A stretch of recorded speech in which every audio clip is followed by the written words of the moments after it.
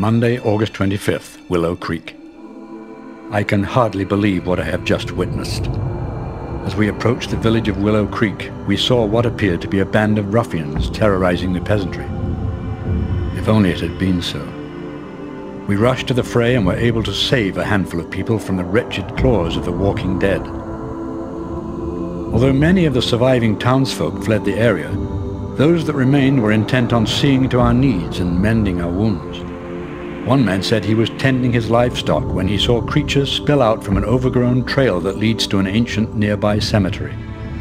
Another villager, a small girl not yet old enough for the fields, said that she had seen brigands take her father and a few others in the direction of that trail.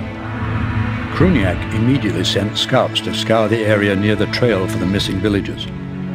They returned just before sundown to tell us there were some men holding captives at the cemetery. Upon hearing the news, the survivors begged us to help free their kinsmen. We take our leave in a few minutes.